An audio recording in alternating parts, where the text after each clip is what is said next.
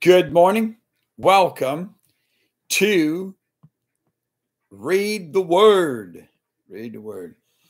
Today, we are today we are actually going to read, I think, probably one of my most favorite stories in the whole book of 1 Samuel. I keep trying to make it my whole favorite story of the whole Bible, but this is the story of David and Goliath. And David said, "Is there not a cause?" And it's time to get up and stand up. And why are you guys hiding in the caves and in holes like you're a bunch of scaredy cats? And so David's just taking it out. And not only that, but Saul loses his kingdom because he won't deal with the enemy like he's supposed to deal with the enemy. And you and I have been the witness of this ever since we started this program. We've been the witness of those who did not do what they were supposed to do and the damaging effect of it. And you might think, did anybody in the Old Testament ever get it right in any sense of the word? And the answer is yes, some of them actually did get it right. And David, even though David messes up later, gets it right. Well, I've gone to preaching. This is going to be a very difficult one not to preach in. Let's go now and pray our opening prayer. Father, I open my spirit, soul, and body to be led by you today so that Christ may dwell in my heart through faith, so that I will be rooted and grounded in love and all of these too. And we will be able to comprehend with all the saints what is the width and the length and the depth and the height. So I will know the love of Christ, which passes knowledge, that we may be filled with all the fullness of God. And that's a lot of fullness. It is a lot of fullness. All of the fullness of God is a whole lot of fullness. Here we go. 1 Samuel chapter 15. Saul spares King Agag. 3:10. Samuel also said to Saul, "The Lord sent me to anoint you king over his people, over Israel. Now therefore heed the voice of the words of the Lord. Thus says the Lord of hosts, I will punish Amalek for what he did to Israel, how he ambushed them on the way when he came up from Egypt. Now go and attack Amalek and utterly destroy all that they have, and do not spare them. Kill both man and woman, infant and nursing child, ox and sheep, camel and donkey." So Saul gathered the people together, numbered them in Telem,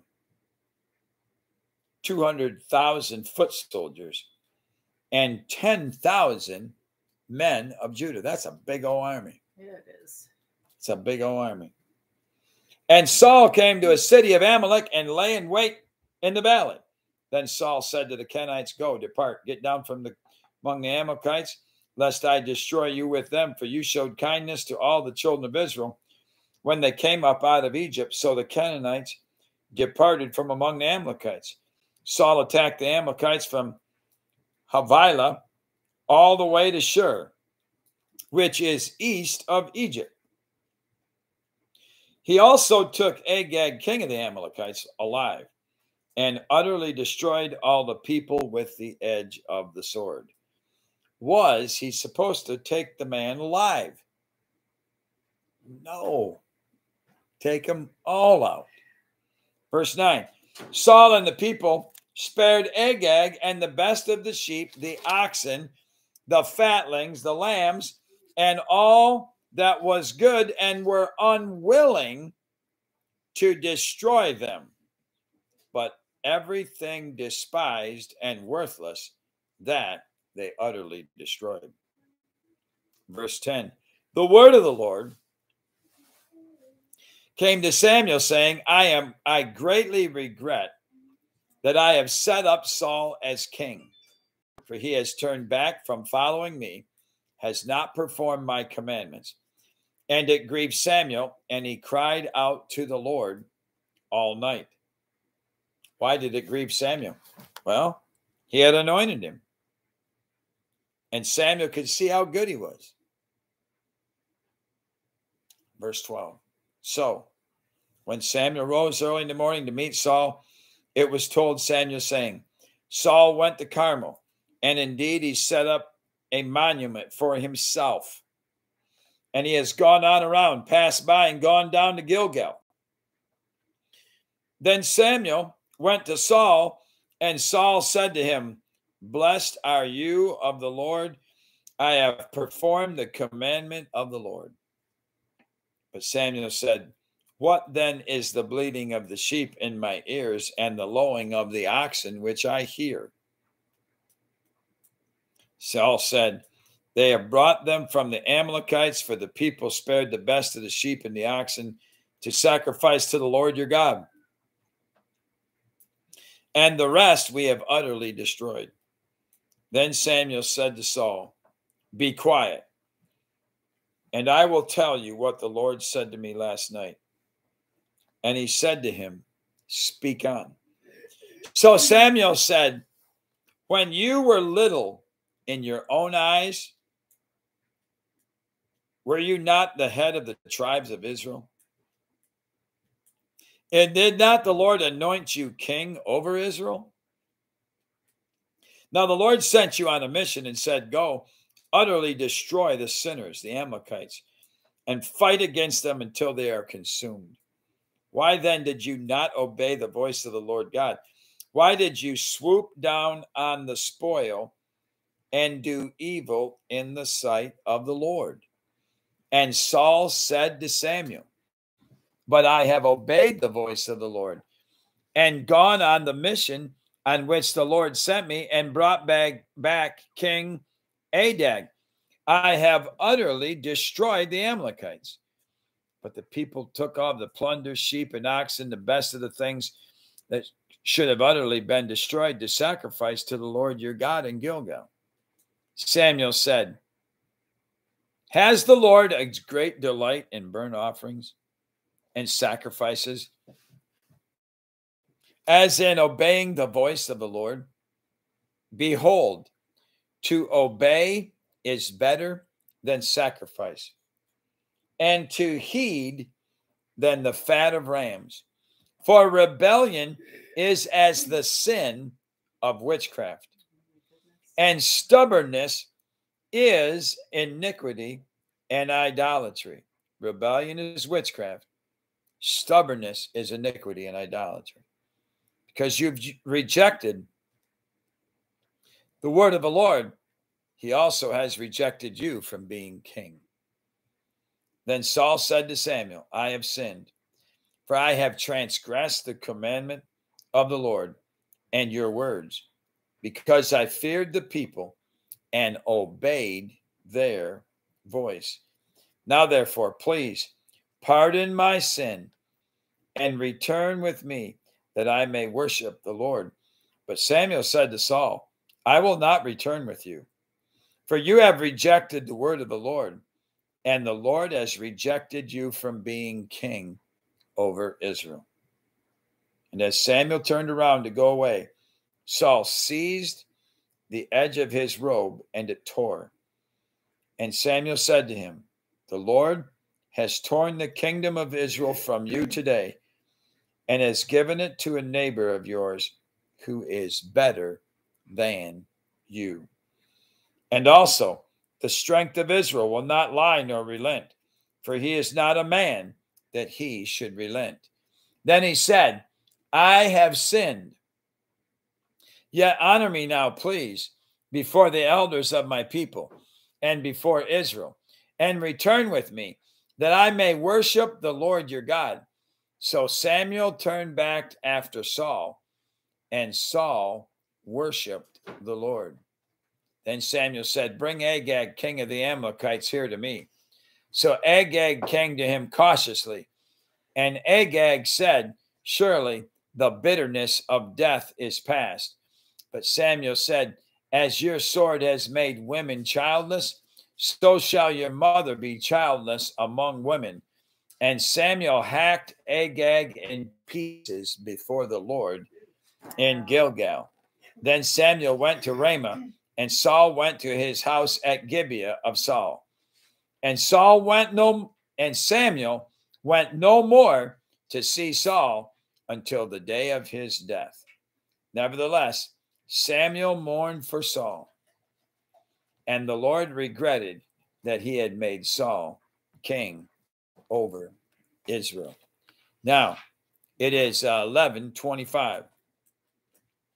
Has the Lord a delight in burnt offering? No. To obey is better than to make a sacrifice. Rebellion is witchcraft. There's just no way around it. It's just witchcraft. And stubbornness is iniquity and idolatry. Powerful words for any generation, old covenant or new covenant. And it's one that's a wake-up call for many people to say, hold it. I might never let a witch in my house, but am I in an act of rebellion? Am I being stubborn? Why? Because stubbornness is iniquity and idolatry. And of course, those cannot be accepted by God. 1 Samuel 16, because I could really preach, but I'll save it for another day. The Lord said to Samuel, how long will you mourn for Saul, seeing I have rejected him from reigning over Israel? Fill your horn with oil and go. I am sending you to Jesse, the Bethlehemite, for I have provided for myself a king among his sons. Samuel said, how can I go? If Saul hears it, he will kill me. The Lord said, take a heifer with you and say, I've come to sacrifice to the Lord. Then invite Jesse to the sacrifice, and I will show you what you shall do. You shall anoint for me the one I name to you. So Samuel did what the Lord said and went to Bethlehem, and the elders of the town trembled at his coming and said, do you come peaceably? Obviously, Samuel was a powerful man in Israel. Verse 5, he said, peaceably, I've come to sacrifice to the Lord. Sanctify yourselves. Come with me to the sacrifice. Then he consecrated Jesse and his sons and invited them to the sacrifice. So it was when they came that he looked at Eliab and said, surely the Lord's anointed is before me. But the Lord said to Samuel, do not look at his appearance or his physical stature, because I have refused him. For the Lord does not see as man sees, for man looks at the outward appearance, but the Lord looks at the heart. You can say what you want with your whips, with your lips all day long.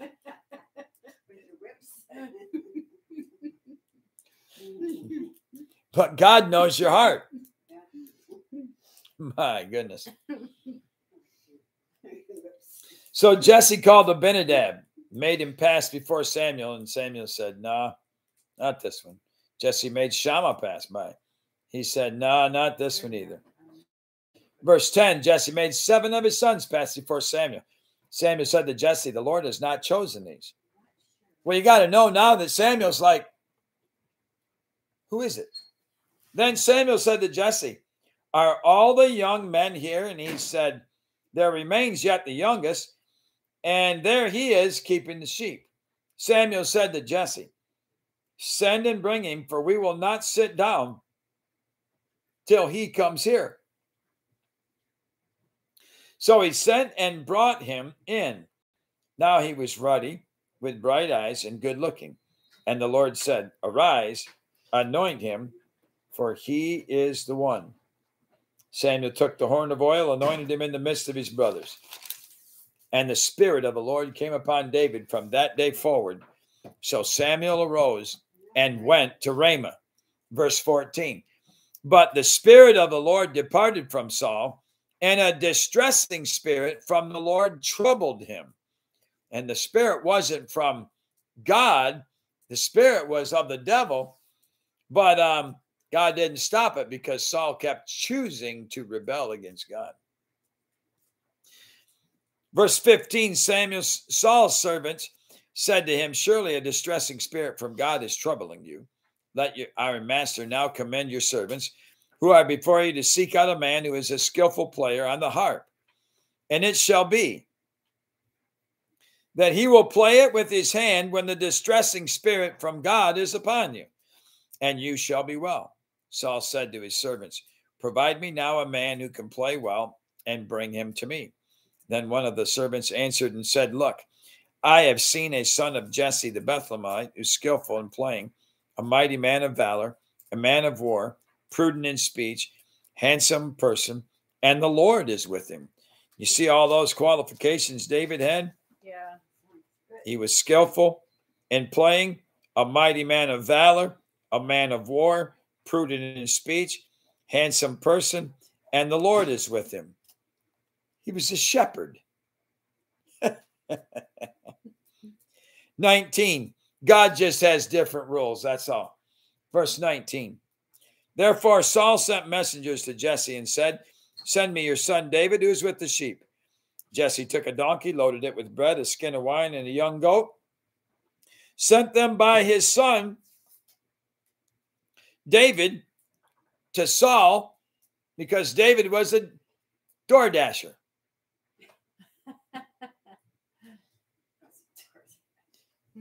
You don't usually get it that easy. He was delivering Uber Eats to Saul. All right. 21. David came to Saul and stood before him, and he loved him greatly, and he became his armor bearer. Saul sent to Jesse, saying, please let David stand before me. He's found favor in my sight. So it was. Whenever the spirit from God was upon Saul, that David would take a harp and play it with his hand, then Saul would become refreshed and well, and the distressing spirit would depart from him. If God was sending that spirit, God wasn't going to let it leave just because little David showed up with a harp. God was going to have it there for a reason, and it was going to deal with him. So the demon got stirred up because Paul accepted the spirit of witchcraft in his life. Chapter 17, 18:35. Now the Philistines gathered their armies together to battle and were gathered at Succoth, which belongs to Judah. They encamped between Succoth and Azekah and Ephes Dammim. And Saul and the men of Israel gathered together, encamped in the valley of Elah, and drew up in battle array against the Philistines. I love this chapter. The Philistines stood on a mountain on one side, and Israel stood on a mountain on the other side, with a valley between them. And a champion went out from the camp of the Philistines named Goliath from Gath, whose height was 6 cubits and a span. Big old boy. Big boy. Yeah, really big. He had a bronze helmet on his head, and he was armed with a coat of mail, and the weight of the coat was 5,000 shekels of bronze. Wow. He had a bronze armor on his legs and a bronze javelin between his shoulders. Imagine what that bronze javelin looked like gleaming in the sun. Now the staff of his spear was like a weaver's beam, and his iron spearhead weighed 600 shekels, and a shield bearer went before him, Then he stood and cried out to the armies of Israel and said to them, why have you come out to line up for battle? Am I not a Philistine, and you are the servants of Saul? Choose a man for yourself, and let him come down to me. If he's able to fight with me and kill me, then we will be your servants of Saul. Choose a man for yourself. But if I prevail against him and kill him, then you shall be our servants and serve us. No, no, no, no, no. No. 10. And the Philistines said, I defy the armies of Israel this day. Give me a man that we must fight together. That was the dumbest thing you can say. When Saul and all Israel heard these words of the Philistine, they were dismayed and greatly afraid. Verse 12. Now David, the son of the Ephrathite of Bethlehem, Judah, whose name was Jesse, who had 8 sons, and the man was old, advanced in years in the days of Saul. The 3 oldest sons of Jesse had gone to follow Saul to the battle. The names of his 3 sons who went to the battle were Eliab, firstborn, next to him Abinadab, and the third Shammah. David was the youngest, and the 3 oldest followed Saul. 15. But David occasionally went and returned from Saul to feed his father's sheep at Bethlehem. And the Philistine drew near and presented himself 40 days. That's serious. Morning and evening. 1 Samuel 17:17. Then Jesse said to his son David, take now for your brothers an ephah of this dried grain and these 10 loaves, and run to your brothers at the camp. Doesn't that sound like DoorDash is delivering a Little Caesars pizza? Yes, it does. I love it. Carry these 10 cheeses to the captain of the thousands and see how your brothers fare, and bring back news of them. Had a double order. Now Saul and they and all the men of Israel were in the valley of Elah fighting with the Philistines. Not really, they were hiding. David arose in the early morning, left the sheep with a keeper, took the things, and went as Jesse had commanded him. And he commanded the camp, and he came to the camp as the army was going out to the fight and shouting for the battle. For Israel and the Philistines had drawn up in battle array, army against army. Craziness. David left his supply in the hand of the supply keeper, ran to the army, and came and greeted his brother.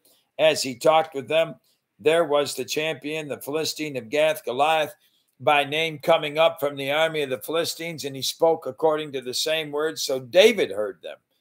All the men of Israel, when they saw the man, fled from him and were dreadfully afraid. The men of Israel said, have you seen this man who's come up? Surely he has come up to defy Israel. And it shall be that the man who kills him, the king will enrich with great riches, and give him his daughter, and give his father's house exemption from taxes in Israel. David said, sign me up. All right. Now, then David spoke to the men who stood by, saying, what did you say would be done for this guy who takes away the reproach from Israel? Did you notice it doesn't say just kill the Philistine? Take away the reproach from Israel. People answered in the same manner, saying, so shall it be for the man who kills him. Eliab, his oldest brother, when he spoke to the men, and Eliab's anger was arose against David. And he said, why did you come down here? And with whom have you left those few sheep in the wilderness?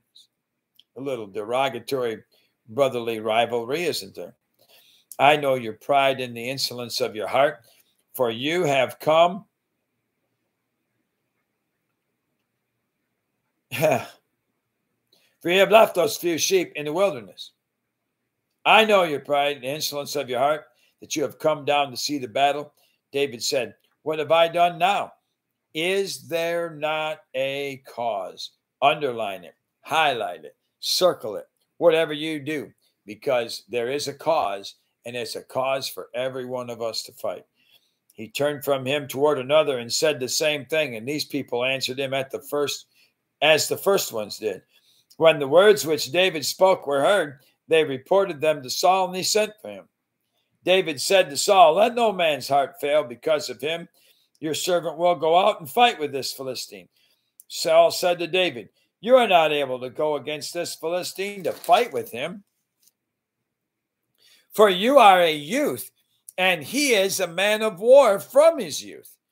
But David said to Saul, your servant used to keep his father's sheep. And when a lion or a bear came and took a lamb out of the flock, I went out after it and struck it and delivered it. I like that. The lamb from its mouth, and when it arose against me, caught it by its beard and struck it and killed it. Woo! That's a brave boy right there now. Your servant has killed both lion and bear, and this uncircumcised Philistine will be like one of them, seeing he has defied the armies of the living God. Moreover, David said, the Lord who delivered me from the paw of the lion, from the paw of the bear, he will deliver me from the hand of the Philistine. And Saul said to David, go, and the Lord is with you. So Saul clothed David with his armor, put a bronze helmet on his head, also clothed him with a coat of mail. David said, no man needs to have that much mail.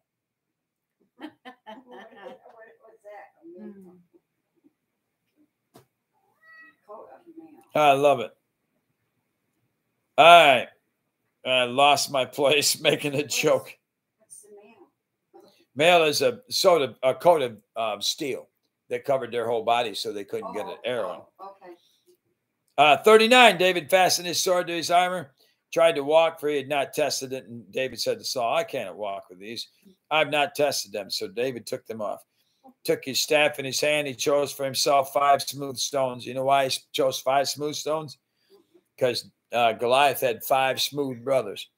Stones from the brook, and he put them in his shoulder's bag, in a pouch which he had, and his sling was in his hand. And he drew near to the Philistine. I mean, it really is true. That's why. Because he had 5 brothers? He had 5 brothers, yeah.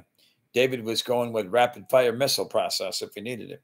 So the Philistine came and began drawing near to David, and the man who bore the shield went before him. And when the Philistine looked about and saw David, he disdained him. Don't do that. For he was only a youth, ruddy and good-looking. Philistine said to David, am I a dog that you come to me with sticks? And the Church of Jesus Christ says, yes, you are a dog, and you're going to be a dead dog. And the Philistines cursed David by his gods. I think this Philistine's made about 10 major mistakes so far. The Philistine said to David, come to me. I'll give your flesh to the birds of the air and the beasts of the field. Then David said to the Philistine, you come to me with a sword, with a spear and a javelin, but I come to you in the name of the Lord of hosts, the God of the armies of Israel, whom you have defied. 46, this day the Lord will deliver you into my hand, and I will strike you and take your head from you. And this day I will give the carcass of the camp of the Philistines to the birds of the air and the wild beasts of the earth, that all the earth may know there is a God in heaven. Now see, yeah, listen to this, in Israel. If you're making, this is 2908, really, wow. If you're making all those big statements so you can be seen as a big, tough dude, you get your reward as soon as man sees you. Yep. However, if you look at the enemy and say, I'm taking you out in the name of Jesus for the blessing of the church, all of heaven stands ready to help you get her done. Right. Oh, where was I at? 48.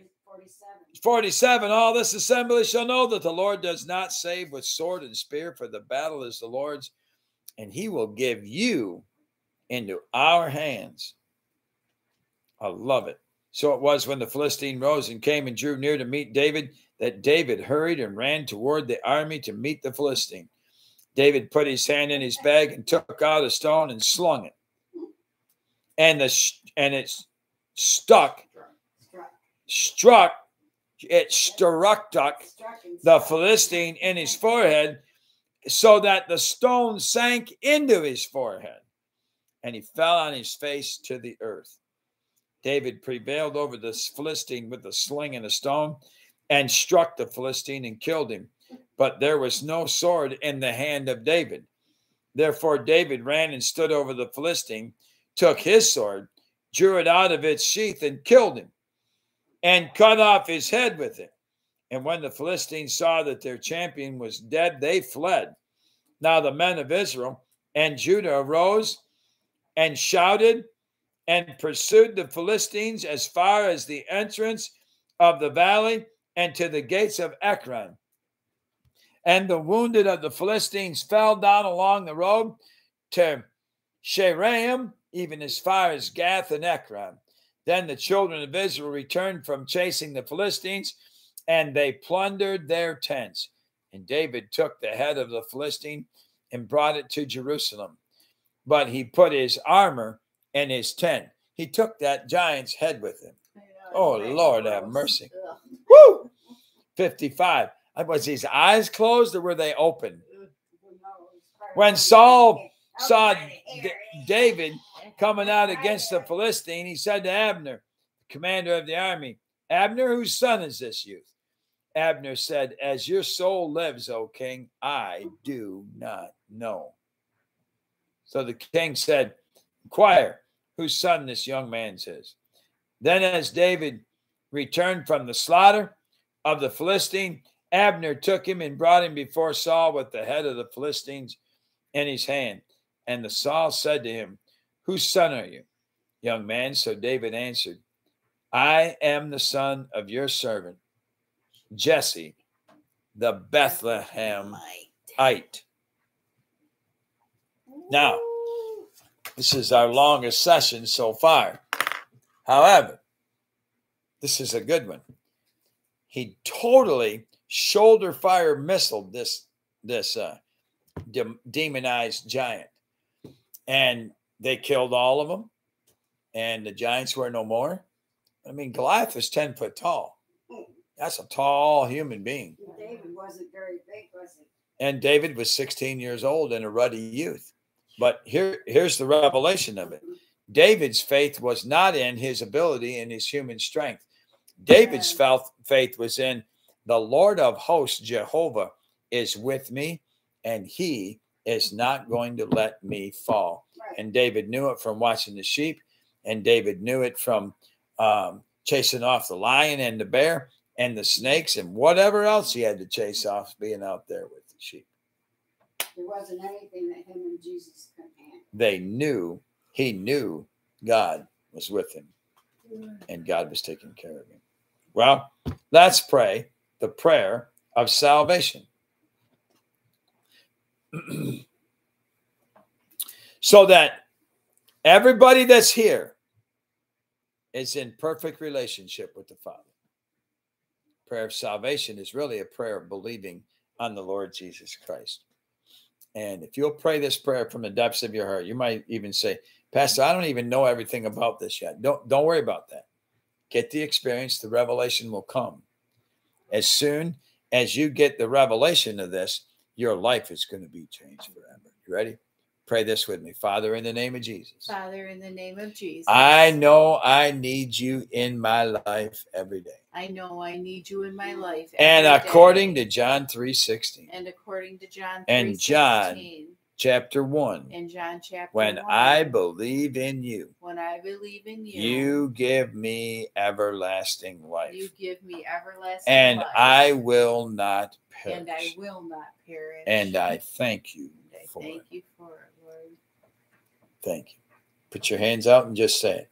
Jesus, I believe you are the Son of God. Jesus, I believe you are the Son of And God. I receive you into my life right now. And I receive you into my life right now. All of your love, All of your love. all of your mercy, All of your mercy. all of your grace, All of your grace. all of your righteousness, All of your righteousness. filling every part of my life. Filling every part of my life. Jesus, fill me with the Holy Spirit. Fill me with your Holy Spirit. So I live in power. So I live in power. Understand the word of God. Understand the word of Pray God. in my heavenly prayer language. Pray in my heavenly prayer language. And live a successful life. And live a successful As a life. believer every day. As a believer every day. I pray this in Jesus' mighty name. I pray this in Jesus' mighty name. Amen. Amen. And amen and amen. You might say, Pastor, what just happened to me?